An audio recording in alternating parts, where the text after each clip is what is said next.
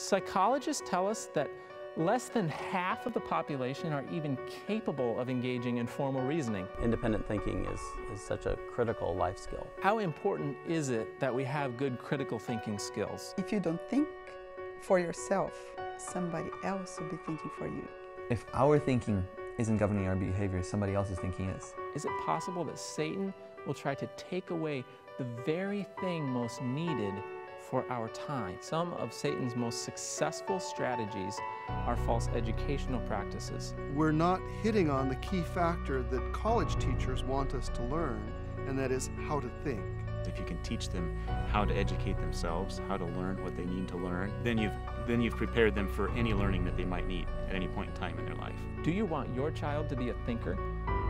To be a leader? To be the one who influences instead of being influenced? Parents, will you recognize your responsibility? More than that, will you accept your responsibility? You have the salvation of your children and the future of the world in your hands. This child's soul is on the line. This child's character and his livelihood and his future. We're forming a little human being here by our actions or lack thereof. In this seminar, I'm going to show you how we can raise a generation of young people to be strong, to think and act, an entire generation that will not be deceived. It will take a thinking generation.